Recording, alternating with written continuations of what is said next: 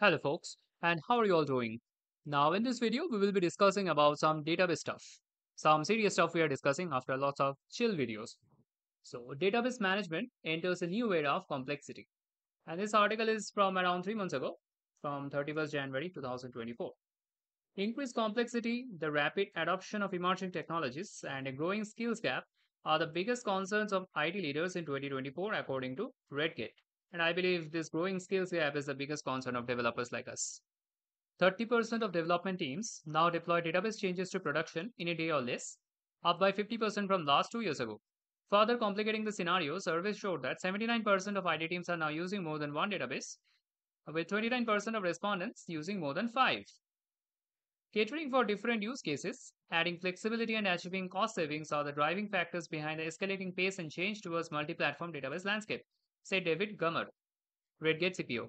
So what it looks like is when teams are using one database for storing their data, whatever data they have, somehow it costs more than using five databases. Maybe because the databases have some free tier initially, and maybe their data is not too high.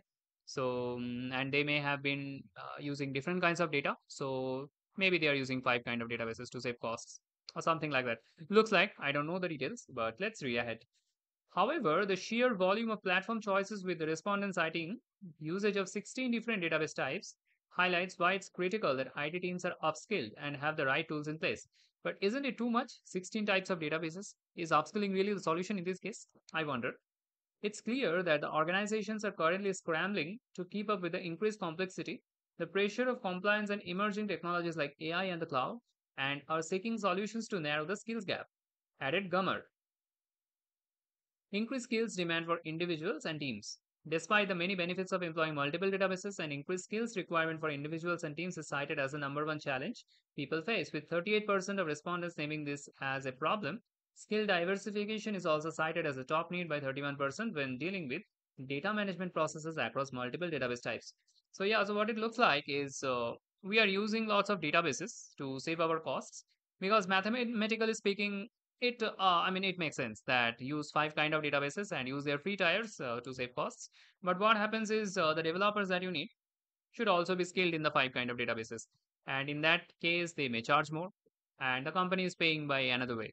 So maybe there is a slight off calculation happening that in the end they are spending more or less. Anyway, while database DevOps is well established, with 73% of respondents stating they have already adopted it across all or some of their projects or are planning to do so in the next 2 years, issues remain. 42% of respondents state that there is a lack of critical skills in their teams, while 29% also cite a limited understanding of DevOps as a major obstacle. So, yeah, so right now we have too many skills, and so I believe all of the teams are facing some or other kinds of skill issues. If there are so many things and limited hours, so how can somebody learn everything?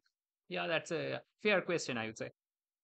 It's good to see that the database now included as a natural partner in DevOps, with the alignment of people, technology, and processes leading to a faster, more efficient, and stable application development. Gamar continued. However, to keep pace with the business demands, we have to overhaul our thinking and invest in cross team education as well as tools across the entire database development lifecycle, particularly if we hope to ready for yet more new technologies which are already at our doors. Yeah, and this basically means that we should be aware of what tools we are using. Otherwise, we won't be able to handle all the new tools that are coming up. So, yeah.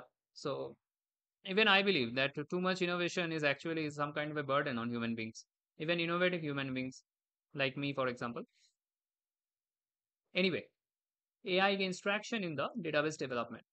The use of AI in database development is also on the rise, with 20% of respondents to the survey currently using AI for DB management, and a further 35% considering doing so. For respondents putting AI to work in database management, 57% confirm that using AI to analyze and optimize database queries or code, 48% used it for testing scenarios, while 55% confirmed using AI to generate sample code or data.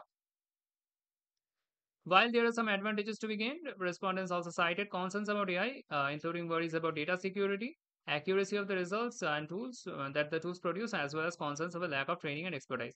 I mean, yeah, if you use too much AI data, I mean, it's natural that there will be gibberish. The move to cloud is firmly established.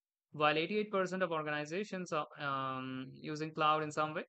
Although the survey revealed that 36% of respondents favored a hybrid approach, it's clear cloud adoption is poised to gain further momentum with those hosting databases mostly for in the all cloud growing from 18 to 36% over the last 3 years.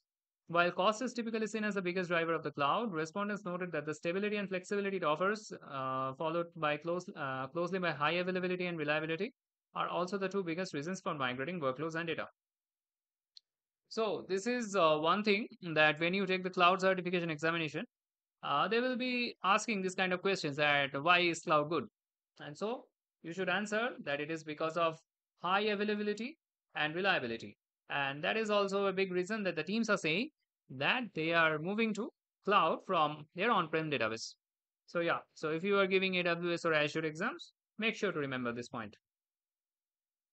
2024 will bring a renewed need for DBS database administrators and developers to acquire new skills so they can best understand and control cost, manage security more effectively, and monitor databases for performance issues when estates are spread across one or more cloud providers as well as on-prem grammar continued. In effect, database professionals need to double their skill set to manage the range of database types that are used by nearly 80% of all respondents in the survey. As an industry, we must work together and rise to the challenge of narrowing the skill gaps. Whether that means upskilling internally or finding external solutions to address the needs across the database DevOps landscape, he concluded. So, yeah, so too many databases, and that is the problem. I'm not sure that is really the problem or each individual solution. Like each database claims to solve one or the other problem, but having too many of them is another problem. And the solution is bridging the skill gap. So developers have to upskill themselves. That is the only solution. So that's it for this, folks. I would like to know your opinion on this. What do you think of this database stuff? Do we really need so many databases and upskilling as a result of it? I mean, is it really killing the purpose? Or is it simply innovation that is happening on its own and we should never mess with that? I mean, we should allow the market to behave as it is behaving. So yeah, I would like to know your thoughts on this. And if you want to discuss with me more about things related to tech and programming, you can join my Discord server. I will keep the link in the description below. And also, if you like the video, make sure to like, share, and subscribe. It helps the channel grow. And that's it for this video. And I will see you next time.